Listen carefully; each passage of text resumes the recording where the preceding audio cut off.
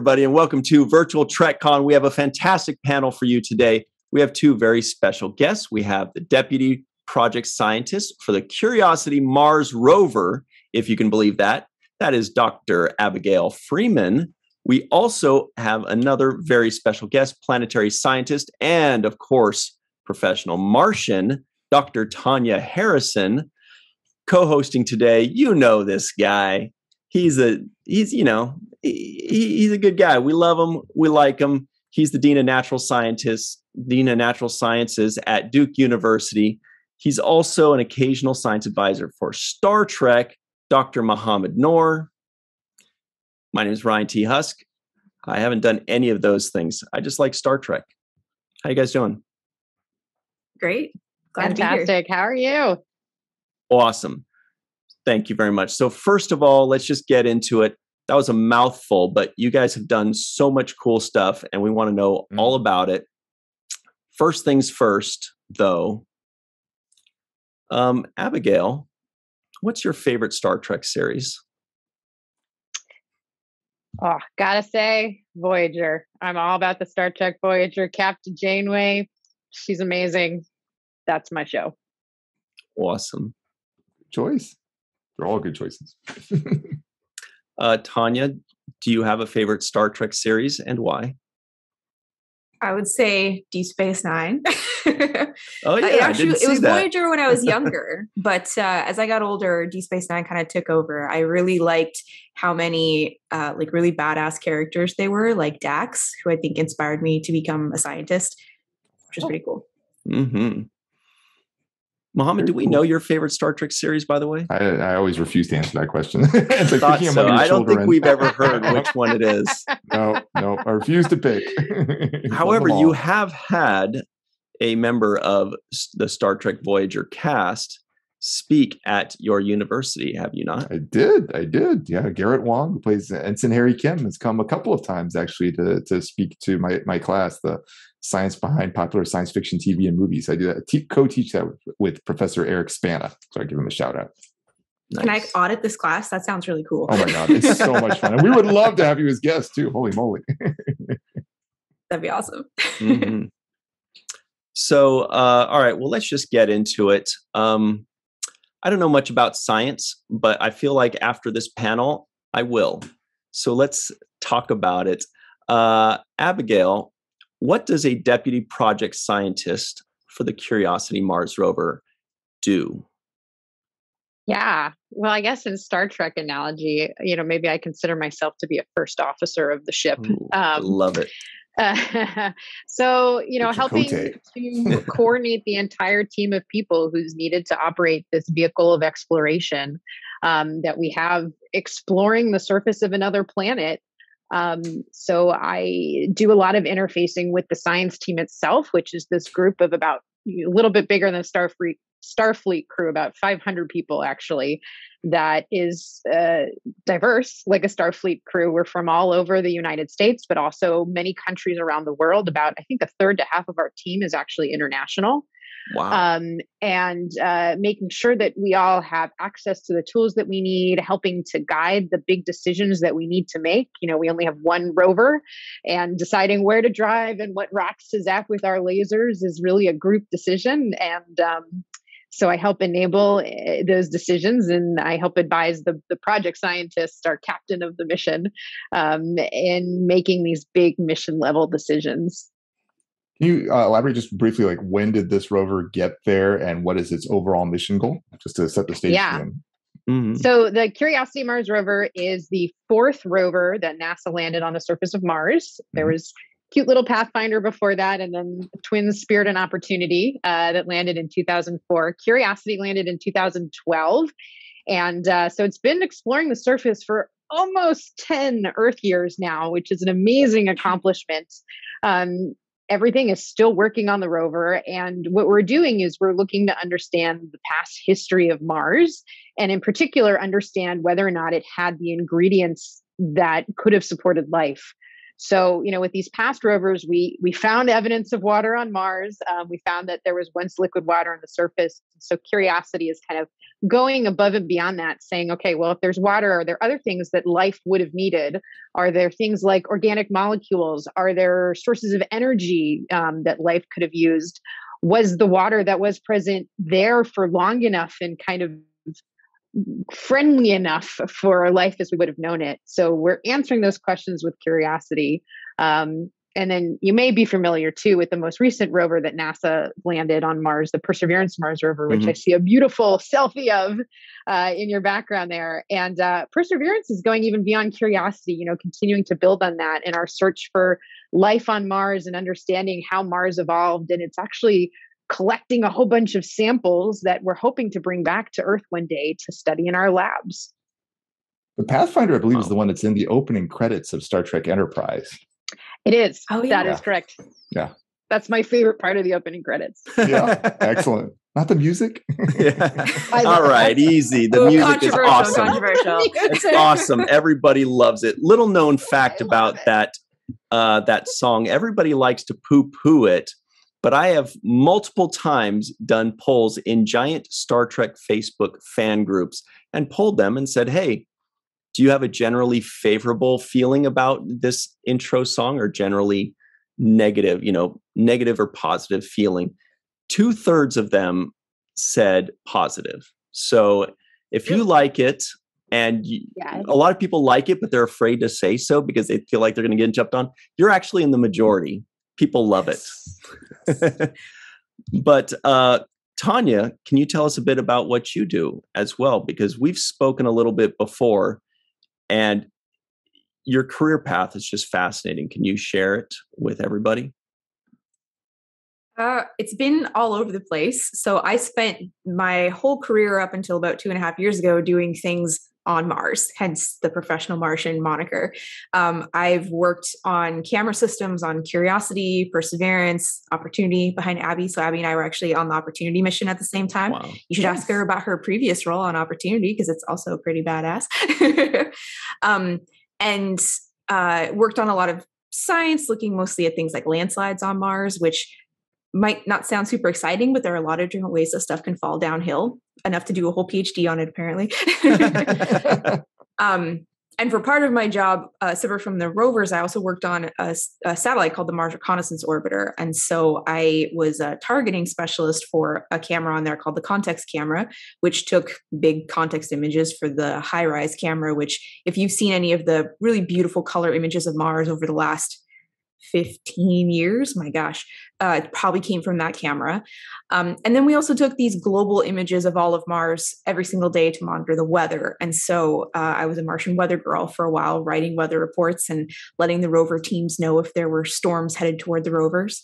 But one day I found out about this company called Planet, which was imaging the entire Earth every day to look at change, kind of like we were doing on Mars with this Marcy camera, Mars Color Imager. And so I jumped ship, came back to Earth, or I guess hopped on a ship, came back to Earth. And now I work with satellites that are taking pictures of the Earth every day to do things like monitor the impacts of climate change, monitor human activity across the surface. A huge difference from Mars. I've realized the Earth is very cloudy all the time, which you don't appreciate so much when you're standing beneath the clouds, but when you're trying to shoot it from space. The clouds are a huge problem, and humans are everywhere. Like anywhere you look, you can see the impact of humans, whether it's a road or a building. They're just everywhere. We've infested. Quick question for either of you. You can probably both answer this, but I saw something a while back that kind of said, is Mars really red? Now, every picture I actually see of it on ground level looks like it has a tiny reddish hue on the ground, but it's, looks like this basically, right? But when we see it from afar, it's red. Why is that? I mean, is this just like, is this atmosphere we're looking through? What's the deal? Yeah, well, it's a little bit of both. So, the thing that makes Mars red, and when you see things like Hubble Space Telescope pictures of Mars, or even honestly, if you see it with your naked eye, standing here on Earth, you will see it looks a little bit red. Yeah. What you're seeing mostly is light scattering from Martian dust. Mars is a very dusty place, and all of that dust has a lot of oxidized iron, which is basically just saying it's rusty. Rusty dust all over the planet. And that gives it that red color when you look at it, from a distance. Now, the cool thing that you find when you can actually land on the surface of the planet and brush away some of this dust on the rocks is that some of the rocks themselves, they're still pretty red because the rocks themselves are oxidized, but some of them are actually purple, brown, gray. Wow. Even some of them are kind of whitish colored, depending what they're made of. And so Mars, when you start to look closer at the details, it's actually quite colorful. You can see some of the gray rocks in the background behind Ryan, like off to the, I'm looking at off to the left. It's like the lie of Mars. It's not actually all that red once you brush away all the dust. So where did the dust come from? Yeah.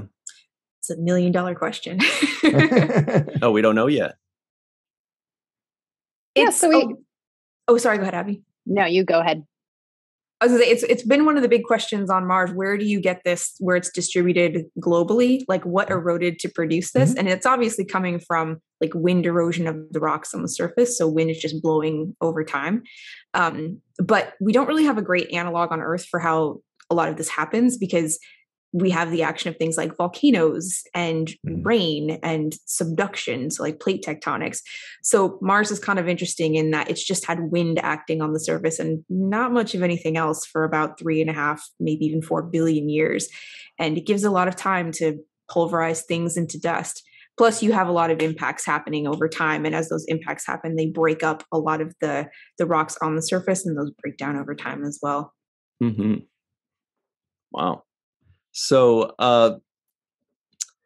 here's something I've been thinking about, Abigail, because you kind of flew through something, and I feel like everybody listening in was like, I'd like to hear more about that. And that is looking for life on Mars, or looking for evidence of life, or looking for evidence that life could have existed but didn't. All of those things I feel like are so intricate. And you mentioned, I think you said friendly water, like how friendly the water was. And that is not a term that I could wrap my head around. Can you explain what that means? Sure. Yeah, I'll start with the second part and then maybe go back to the first part. Please, but yeah, thanks. When I talk about friendly water, I'm talking about water that you might like to drink. So some of the first water that we found direct evidence for on Mars was with the Opportunity rover. And that was a really exciting finding because it was our first, evidence that there was liquid water on Mars. But we found was that water was probably pretty close to battery acid. It had a really low pH. And, we found life in extreme environments on Earth that could live in environments like that. But it's really hard. And, that might not be the kind of place where life originated. So what we've found subsequently in some of the other places on Mars that we've looked with the Spirit rover, with Curiosity, is evidence for liquid water that was much, much more drinkable. It had a neutral pH around 7. So, we found that Gale Crater, where Curiosity landed, was once filled with a big lake that probably stuck around for tens of millions of years. And if you walked over with a lake with a glass in your hand and scooped up the water and took a drink, you'd probably be fine. It would probably taste pretty good.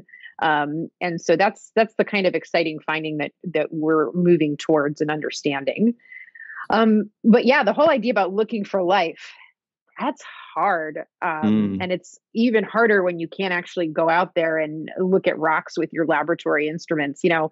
We of course would love to find a dinosaur bone or, some gorn around. That would be case solved right there, right? That's it. And we're always on the lookout for them. You always make a joke. Well, if we see a dinosaur bone, we'll turn around. But what we're thinking, if life ever did evolve on Mars, it probably was kind of a microscopic life, very, very tiny, single-celled sort of thing. And so for now, what we're looking for is evidence for really tiny changes, looking at compositional changes in the rocks that can only be caused by life. And, this is another reason we're excited to bring samples back, because we can look at them at really the smallest scale. to see if we can find any evidence if there ever was life on Mars. We know it would have been a great place to live, but we don't know if anybody actually lived there. Now, real quick, and I know Mohammed, you're going to jump in too, but do any of these rovers have these kind of capabilities of like microscopes or anything to where they can look at these samples in any great detail, or is this something that we strictly just have to wait until we bring them back? We have microscopic imagers, but it's not like microscopic in the sense of, being able to see a tardigrade swimming around or something like that. It's more like we can see individual grains within the rocks, which is still pretty cool, looking at individual grains of rocks on another planet. And we can specifically say, I want to take a sample with, one of the laser instruments, for example, of that specific part of that rock on this rock that's like this flying rock of Mars that's 200 million miles away. That's amazing.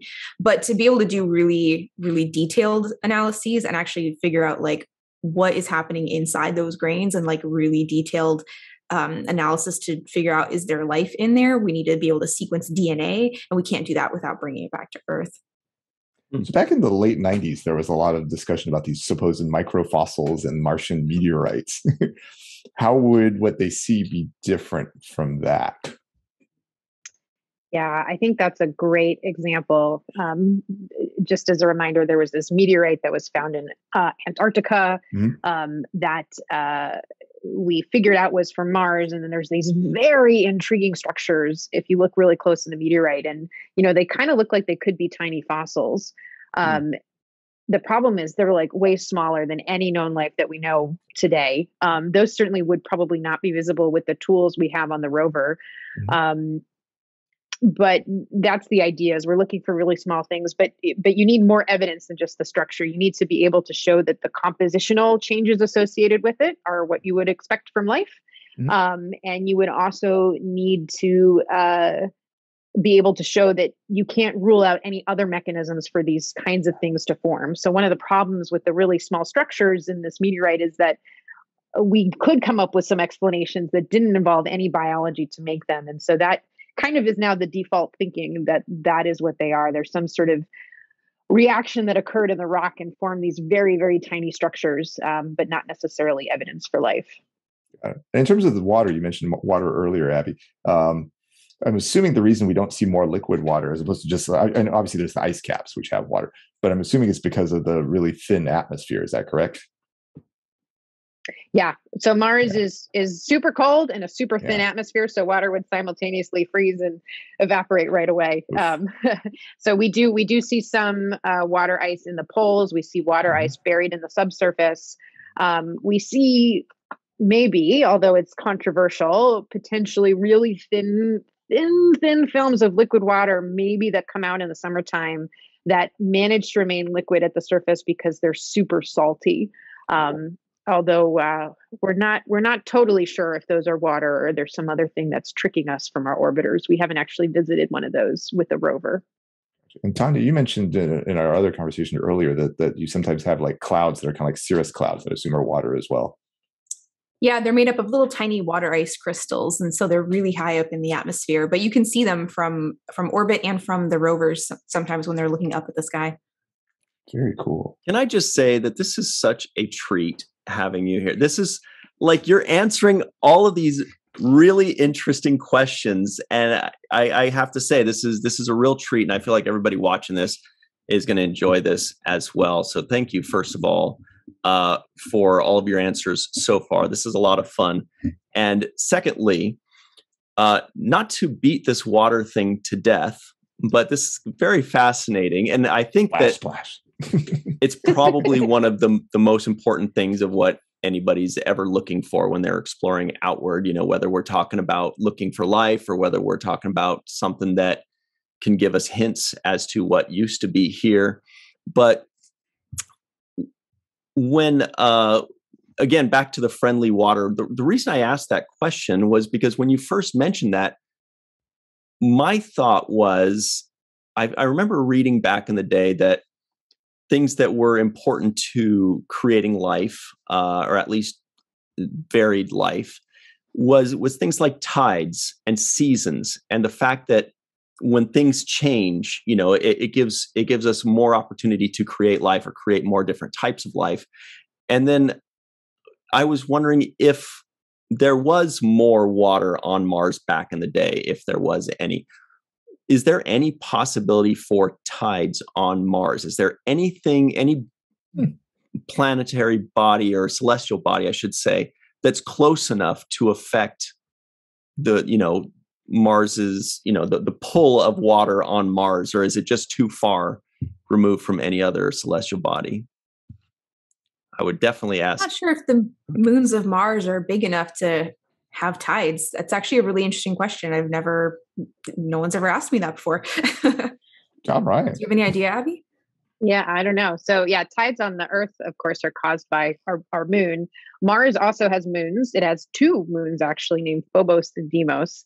But they are super tiny. They're like, I think Phobos is the bigger one, and it's something like 21 kilometers on its longest axis. It's just a shorter on the baby. other side. Yeah. So if you want to run a marathon, you would run the entire moon. And so it's very small. There's theories that Mars maybe had more moons in the past and they have subsequently crashed into the planet. It's just a theory, though. We haven't proven that. So yeah, I'm not sure if the Martian moon would cause tides. If they did, it would certainly be much less dramatic than Earth. And, we talk about Mars had water. We don't think Mars necessarily had a vast ocean. But certainly did have more liquid water on the surface in the past than it does now. So why did it lose its atmosphere? We think when the core started to solidify as Mars was cooling off after the heat of accretion, as we call it, so the early solar system, everything's kind of smashing into each other, globbing together, forming the planets.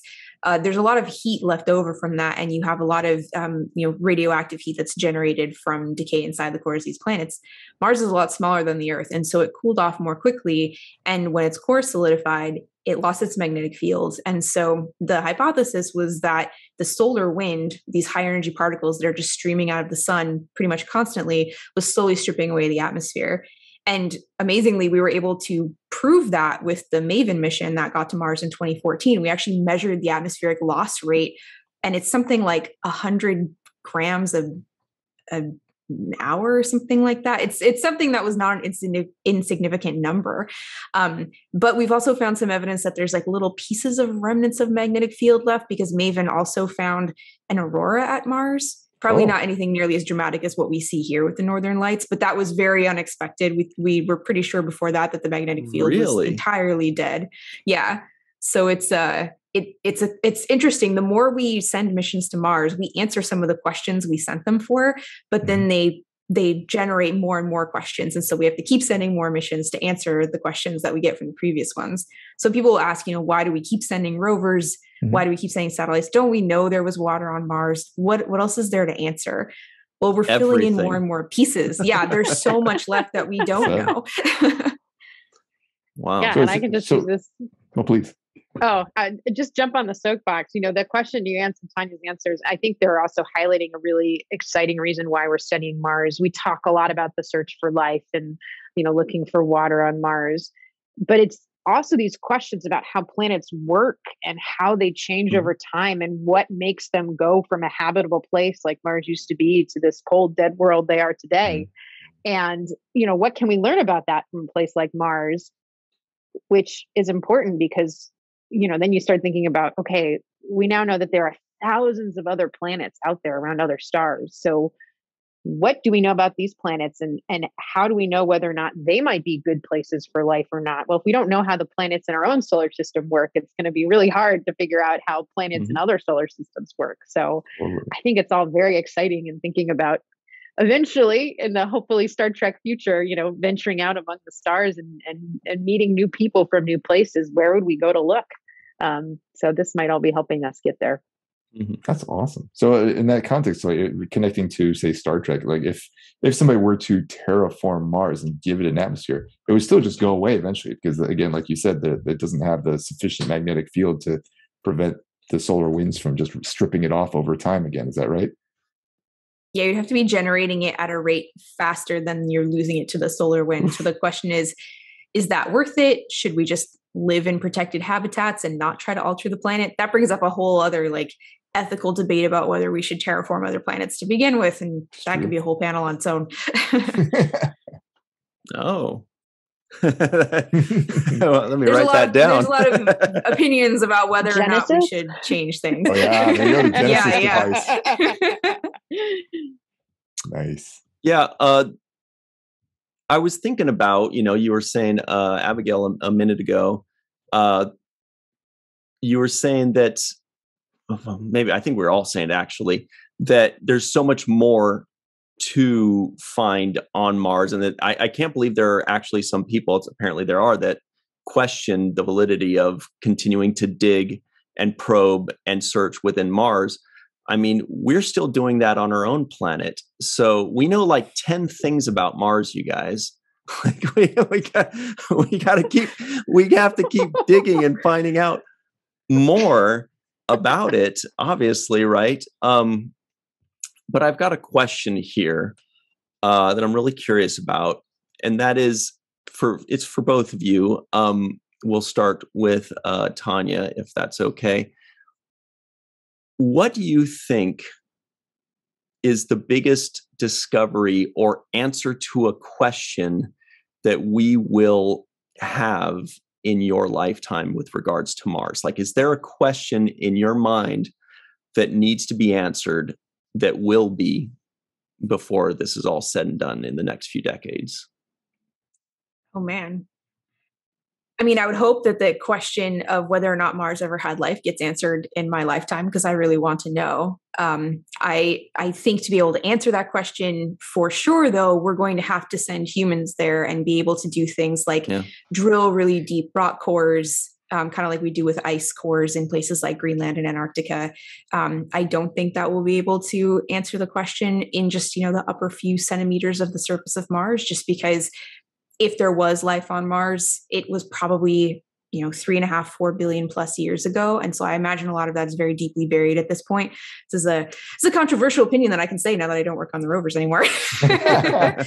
And that's, I think, something important for us to keep into mind as well. Like, even if the samples from Perseverance come back and we don't find life in them, that doesn't mean there was never life on Mars. It just means that we didn't find evidence for it in those samples at that location in those specific rocks. So it's not a failure if we don't find it there. It's just, okay, we tried yet another method of like investigating, and this just wasn't what we could answer the question with. My hope, though, of course, is that we send them back and we find, like, I don't know, amino acids or microfossils or something. That would be amazing. But I have a feeling it's going to be more like these big human missions that will actually answer that question once and for all.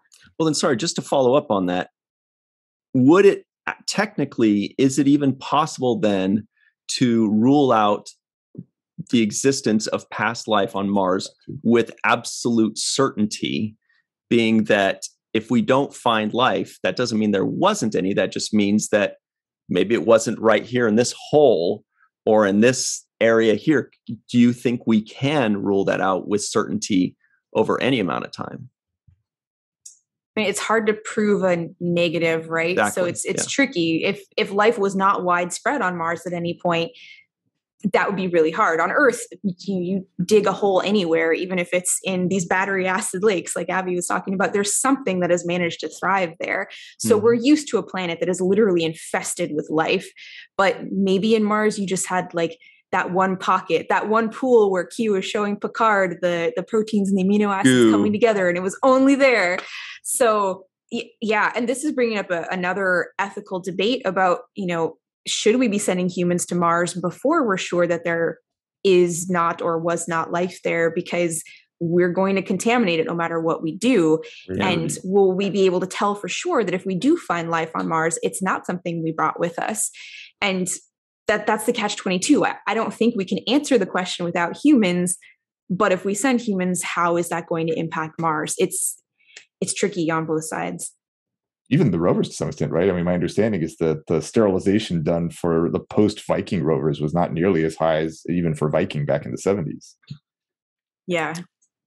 Oh, that's really interesting. So we may have already contaminated Mars with life. Hopefully not much. We do our best to keep things as clean as possible, and also to, if we do bring things, know exactly what it is that's hitching a ride. So Abigail, there's no engineers in there like coughing on the rover trying to like populate a new planet. Abigail, same question to you. Is there something, even your own just personal question that you've always wondered about Mars that you think will be answered in your lifetime? Gosh, I mean, the life one, I think, is the ultimate goal, to be able to answer that, and because that would revolutionize, I think, everything. Yeah. If we found evidence for life independently arising in two different planets in our own solar system. But I mean, honestly, what I'm really excited about, and I am feeling very confident will be answered in the next decade, is going back to the Martian moons. I did part of my PhD thesis studying them, and they are very weird, and we don't know where they came from. And different formation models have different implications about how maybe the solar system formed and was mixed around, how water was delivered to the inner solar system. And Japan is actually sending a mission to these moons in a couple of years. It's going to collect rocks from them and bring them back.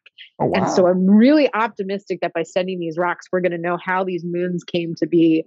And that's really exciting to me, because I think that's something we're definitely going to have an answer to in the next decade. And I can't wait. Do we know what those moons are made out of yet? No, they are very dark. They don't look like Mars. They're very low density. They could be chunks of Mars as Mars formed. They just kind of got left out there. They could be pieces of Mars that were blasted off by an asteroid impact early in Mars's history. Or they could be captured asteroids that came from somewhere else in the solar system, possibly way out past Saturn or Uranus. We have no idea. Okay, sorry, just one more. Oh, yeah. No. Oh, sorry. Did you say do you watch? I was asking for Abby if you watched The Expanse in terms of the Martian moons. No, I know, but I've for. heard that they're in there, and so yeah. Yeah, well, that's cool. Something bad happens to one of them. It's on my list. I just wanted to follow up a tiny bit more on those moons, because this is definitely the first I've heard of those. You said there are two of them, and we don't know what they're made of, but do we have any reason to believe that they are made of the same stuff as each other? Like, are they both dark? Oh, good question. Or do they both have any kind of similar qualities to where we can theorize they're probably from the same source? Yes, they are both dark. They both have similar reflective properties. The way they reflect light at different wavelengths is very similar between the two moons. They both kind of look like lumpy potatoes. We kind of all do, though. Yeah, both have very low density. They're much less dense than you'd expect for something that's solid rock. So they either have lots of kind of holes inside of them. Maybe they're big rubble piles. Maybe there's some ice inside of them. We don't know. But the really interesting thing is one of the moons, the closer one, Phobos, is slowly spiraling into Mars. And Deimos, the further away one, is slowly spiraling away from Mars. And so how do you get two things that are related but are kind of going in opposite directions? Yeah. Yeah. That doesn't seem to work. Anyway, sorry, Mohammed. I think I jumped over you with like 15 questions about water and moons. No, good. I was just picking on something from The Expanse, that's all. Right. I don't want to spoil it if you haven't seen it. It's on my, everyone loves it. It's on my to watch list. I've only seen the first episode. Oh, you've seen it, Tanya? Oh yeah, I watched the whole thing. Yeah, you know what I'm referring to then. Yeah. It's very good. You should both watch all of it. Yeah, that's what I hear. All right. Mohammed, did you have any questions? You seem like you did. I mean, I have like a million questions. I was thinking maybe we switched over to Star Trek a little bit. But yeah. Up to you guys. I won't fight that. So I mean, in Star Trek, the what is it, the Utopia Planitia shipyard, is that right? I think that's actually on Mars. So I mean, aside from, we talked a little bit about terraforming, but what would it take to have sort of like a permanent colony there? Let's say it is covered or something like that, so you don't have to terraform. What would be the challenges there? I mean, obviously it's cold, there's low atmosphere, but what would be the problems with that? And radiation is a big one. The radiation environment on the surface of Mars is not awesome for humans if you're going to be there for an extended period of time. There's actually an instrument on Curiosity specifically to measure the radiation levels because we wanted to see, would it kill you immediately? The answer is no, thankfully. Even in some big solar storms, it's not enough that you would, immediately get cancer. But it's something that would not build immediately. up over time. Okay. Yeah. So there's been a lot of propositions of things like building human habitats inside of lava tubes, for example, which are big tubes that are beneath volcanic areas where there used to be lava flowing through them. And then eventually when the volcanic activity stops, it kind of essentially freezes up, it hardens up, and it leaves this empty cavern behind. And they're nice and round. And so you just kind of stick an airlock on either side, pump your air in it, and you've got a base. Another idea is building them inside the walls of craters or inside the walls of canyons, which would be a much better view than living underground in a lava tube. I would really hate to spend 8 months going to Mars to live underground for the rest of my life. But then, you need the equipment to actually excavate into the wall and build these things. So I think the challenges of construction for the very initial things that we're going to put on Mars are going to be a lot trickier than we're used to, because it's so easy for us to do these things on Earth. But once we get past those hurdles, Mars is kind of convenient in that it has a lot of resources there that we can utilize.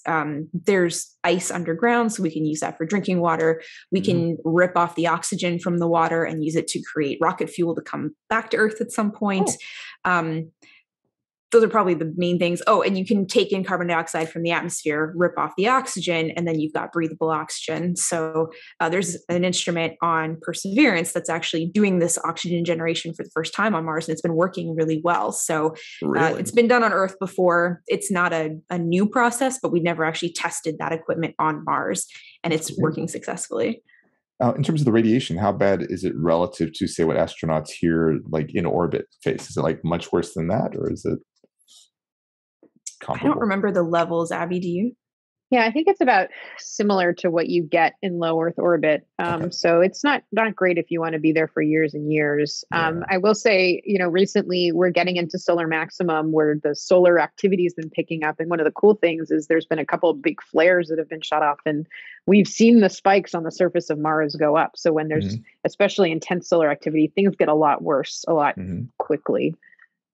It also killed a bunch of Starlink satellites recently here on Earth. Yeah. I don't know anything about these Starlink satellites. What are those? Oh, they're satellites that SpaceX has been launching left and right to do satellite internet. They did a launch this month, last month, I forget which one. Recent, yeah, very recently. And something about the solar storm hitting at the time that they were launching, they didn't make it to the orbit they were supposed to reach. And so like 40 something satellites burned up in the atmosphere. Wow. They're very small though, so they're not going to like fall on someone's house or something, but they lost all of them, which is unfortunate. Okay. So, I've got another question. Forgive me, but this is so much fun. Picking your brains is amazing. You ladies are brilliant, and this is really interesting. Besides Mars, Abigail, what's your favorite planet in our solar system? You know what? Besides Earth, no easy answers. No easy answers. Scientists always say Earth. Easy. Yeah, Earth is great. And depending better. depending on the time of day, no Pluto either. I don't know where we are in that argument right now. So we'll Pluto's not a planet. What's your? Oh, good. We have dissension between the two. Here we go. No, that's a good question. And yeah, actually a pretty easy answer for me, and that would be Venus. And that's because it's getting back to my whole excitement about studying these planets that could have once supported life, but definitely don't anymore. And the ability of that to act as a natural laboratory to just study how planets work and what makes them good places to live or not. And so, on one end member spectrum, we have Mars, but on the other side, we have Venus. And, it's actually, if we detected Venus as we detect planets around other stars, we would think that it's right on the edge of this zone that we call the habitable zone, where it would be a great place to life. It could support liquid water on its surface. But obviously living here, we know that's not the case. It's a hellscape on the surface of Venus. And so why is Venus so different from Earth? I think it's fascinating. And we're actually just announced sending a new fleet of spacecraft to go study it. So I'm really excited to see what we find. I'm just glad that we can say things like that. Launching a fleet of spacecraft. I never thought I'd see the day. Yes. Tanya, do you have a favorite planet other than Earth and Mars, or favorite awesome moon around like Jupiter, like some of those that like have a bunch of water, like what is that? Io and Europa. There's a bunch of really cool ones there. I was going to ask if I could pick a moon. Yeah, Man, so I hope we can go into moons favorite. too. Yeah. I love Enceladus because it has geysers that are just shooting out of its south pole. There's water in there, there's organics in there, and we know that the ocean that the geysers are coming from underneath the south pole of Enceladus is warm. So it could, warm plus water is very good for life as we know it on Earth. So I would love to go through and scoop up some of the geyser material and take a look at it and see, is there anything living in there? Very closely followed by Europa, because I want to know if there are like space whales swimming around in that ocean underneath the ice cap. That's probably the biggest question. There. Yeah. 2001. That's the biggest question I want to see answered in my lifetime for like the solar system in general. I want to know if there's life in any of these moon oceans. So Europa or Enceladus. I think the chances of answering those questions in my lifetime is a lot lower than answering the question of Mars, but I just want to see like a penetrator melt through the ice, turn on once it hits the ocean under the ice cap of Europa, and it's just teeming with krill and whales and all sorts of stuff swimming about. We should just send a fleet of spacecraft over there.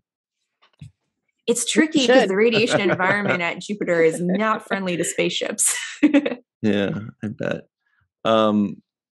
Yeah, but it does seem like from everything I've seen in the past that those seem to have the highest likelihood of current life or even past life, right? I mean, Mars seems like it should have a pretty low chance of it, unless I'm wrong there. Today, I'd say that's right. Yeah. Mars is a lot easier to get to, though, and a lot easier to explore. Mm-hmm. It takes us 8 months to get to Mars, but it takes 5 years to get to Jupiter. I know, we're and then so far. 7 years to get to Saturn. The solar system's a big place. Warp drive. We need that warp drive. But they got the sun to Jupiter in minutes. Yeah. Mohammed, I think you were saying something. Oh, I didn't say anything. Okay, cool. Well, we just have a little bit of time left. So did you have any other Star Trek related questions, Mohammed? Because I think we veered back into non-Star Trek. You veered back into science. Well, my Star Trek question was barely a Star Trek question there. Yeah. So do you guys have any Star Trek Mars related connections that you really like? I mean, so I'll toss out some examples. Like in Short Treks, there was that Children of Mars episode. I don't know if you guys saw that. There's a lot of references to Mars and across the various series. I'm trying to remember from Voyager in particular. I remember at one point in time there was a mistake. Oh, I remember in the episode where the Doctor's backup program was found by some people like hundreds of years later. They erroneously said, "Oh, y'all are from Mars." It's like, no, Earth. Oh yeah, there was definitely. I think there was a Mars episode in Voyager. Yeah, where they found the logs of the guy that was on the ship to Mars. But he ended up getting abducted to the Delta Quadrant or something. I don't know. I will say, okay, so my favorite Star Trek real life moment actually has nothing to do with Mars. It actually has to do with the moon. And this was something I was working on about a year ago. A researcher, Shuai Li, came to me with some data about the surface of the moon. And he said, I think I found a mineral called hematite in the spectral data, which is rust. And, this is something that I'd studied on Mars, which is why he came to me and we looked at the data and thought about it. And it was like, rust on Mars makes a lot of sense. There's oxygen and there's little bits of oxygen in the atmosphere. But on the moon, where there's no water, there's no oxygen, how can you get rust? Mm-hmm. And, he came up with this interesting model about oxygen that might get carried from the Earth's atmosphere actually all the way to the moon and interacting with these really small amounts of water on the lunar surface. But there is a Star Trek Voyager scene where they find the rusty car floating in space. Yeah, and the scene starts with Captain Janeway going, like ferric oxide, ferrihydrite. 37s was the name of that How episode. do you explain rust in space where there is no oxygen? And I was like, I had this exact same conversation. Yeah, ours was not a car in Amelia Earhart, but it was still pretty cool. That's what a was great that choice. What was that theory you said that your friend told you, Abigail? Like how oxygen could go from Earth over to what was that? You kind of flew past it. And Yeah, I was like, I have no idea how that could work or what that means. Yeah, how could the moon rust? It's really interesting.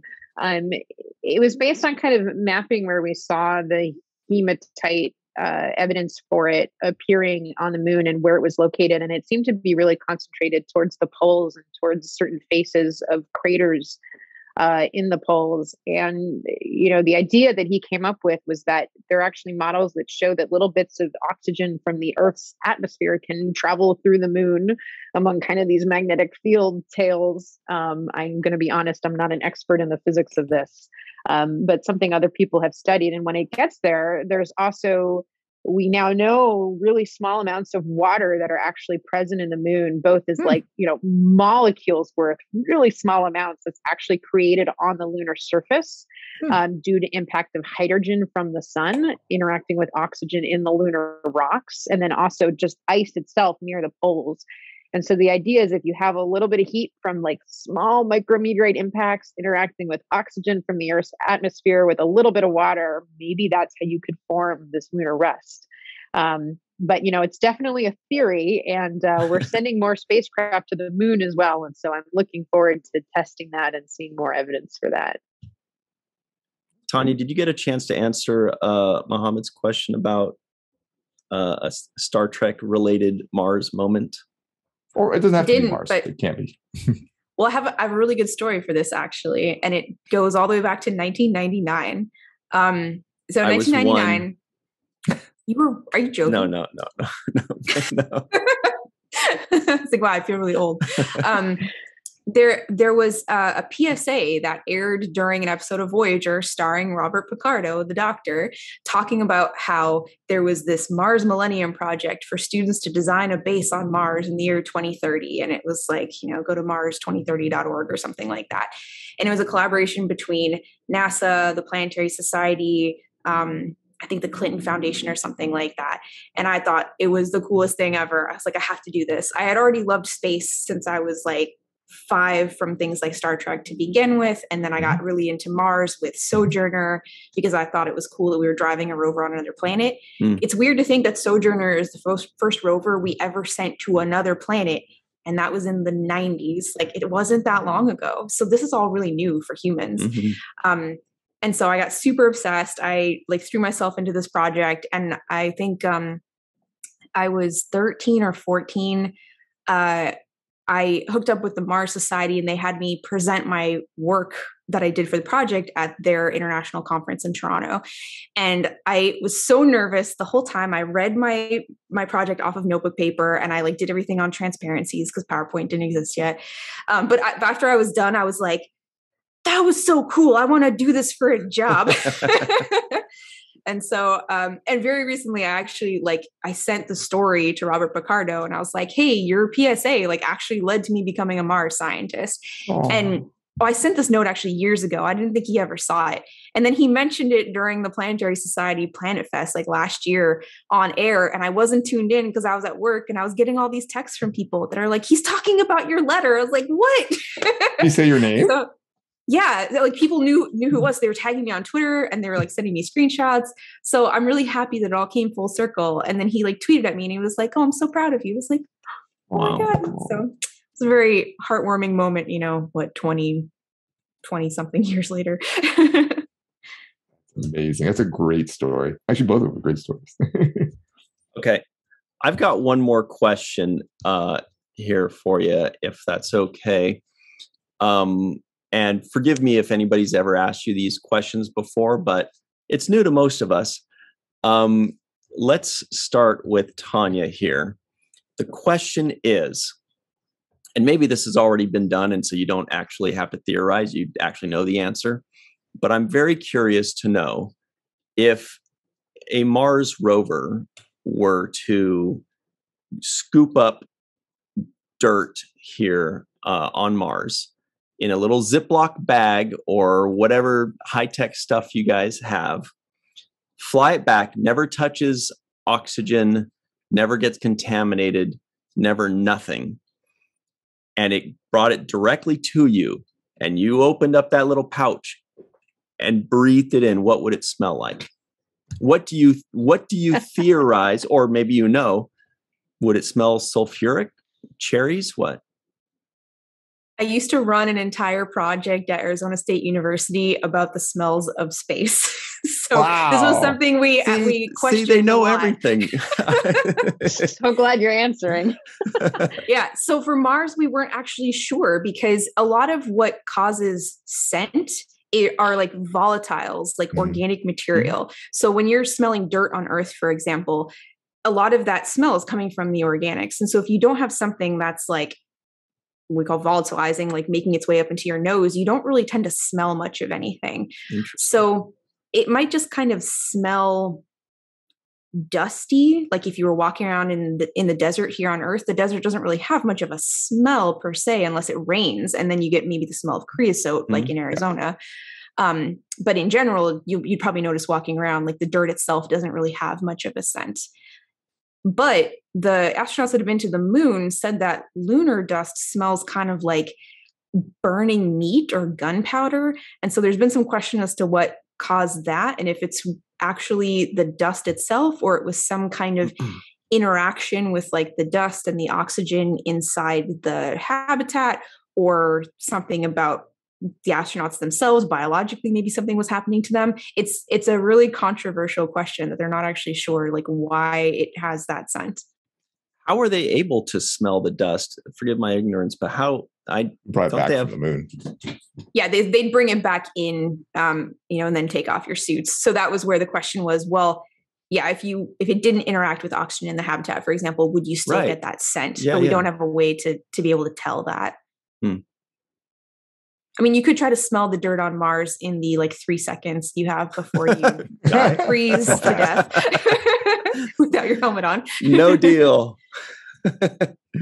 Abby, I don't know if you have anything to add to that. I don't know if you actually studied that. I think that was a great answer. No, I had a perfume company ask me this once, and a couple members of the Curiosity team, we put our heads together.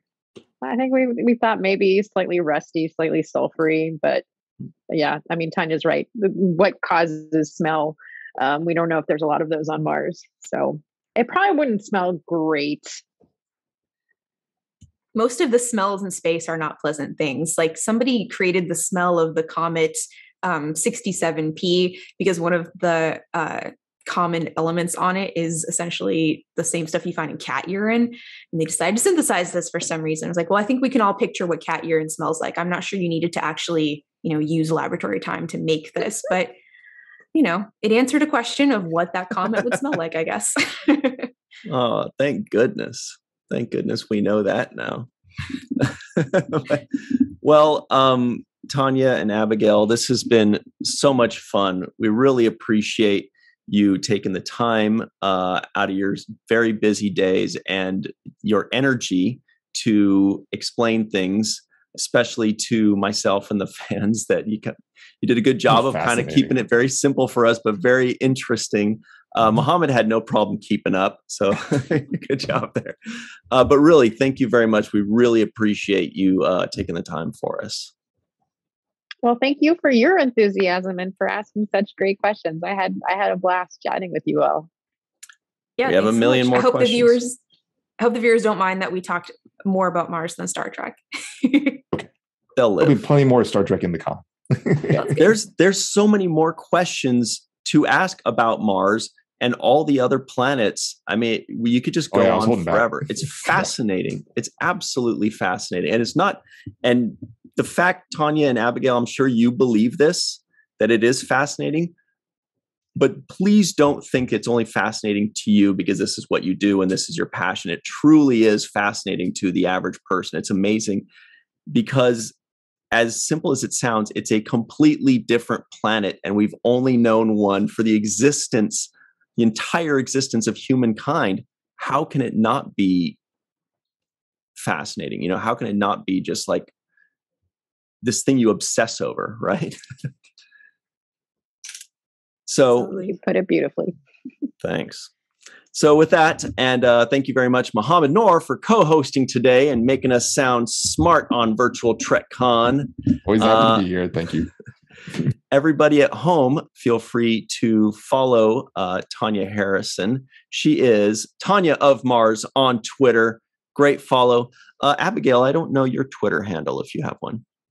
Yes, it is Abby Frey, ABBYFRAE. Got it. Is your last name pronounced Freeman? Yes. I should have said Abigail Freeman. Weird name. Right. It's a weird made up name. That's a whole other story. We'll I've heard it cover it pronounced next like time. 20 different ways. Well, thank you very much to Tanya Harrison, Dr. Tanya Harrison, and Dr. Abigail Freeman. And thank you to Dr. Mohammed Noor. Everybody else, we'll see you next time. And until then, you know, be nice to each other. Go follow these ladies and tell them how amazing they are. They know, but it's nice to hear. See you soon.